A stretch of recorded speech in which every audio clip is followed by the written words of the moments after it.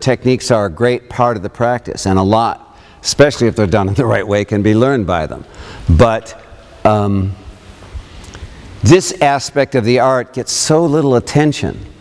And so I wanted to leave you with practices that you can do with your students or with your friends or partners or whatever, because it's a little like I was saying, it's like you just start the breath and stuff starts to come to you.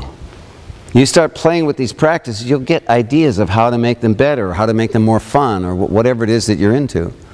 And like I say, then if you screw around with them a little bit, you'll see, well, God, that seemed like a waste of time, or God, I think I was a little more sensitive in this situation, or that situation, or gee, and that's certainly been true for me, so that's why I share them. I hope they have that value for you, but it comes out of your practicing them.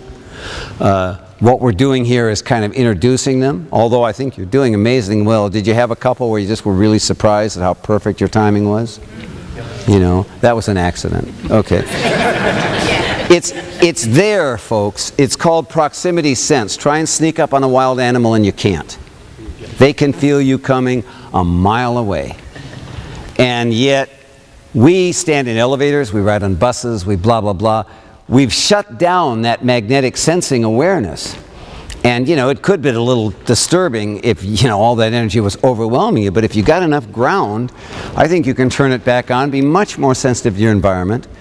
And you'll find you just seem to interact better in every situation. This is a story. You find out whether or not it's true. Are we good so far? As soon as you get into this state, magical stuff starts to happen.